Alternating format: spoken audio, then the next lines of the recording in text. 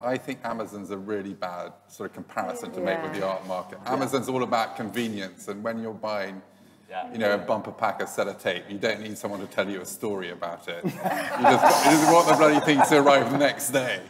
And I think art is so much different, and it's about the emotive bit, and you do need the story, you do need the pitch, and you don't need that on Amazon.